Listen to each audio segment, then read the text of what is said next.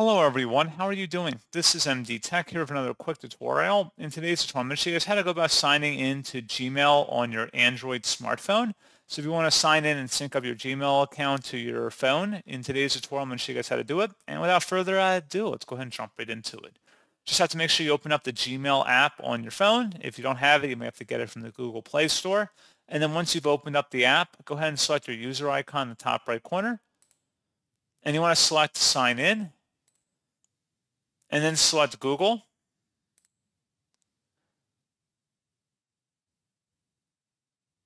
And then at this point, go ahead and enter in your username or email. Go ahead and insert in your password and then select Next.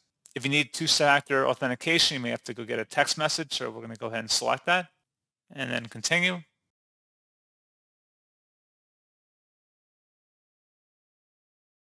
And then you want to select Next and you want to agree to the terms.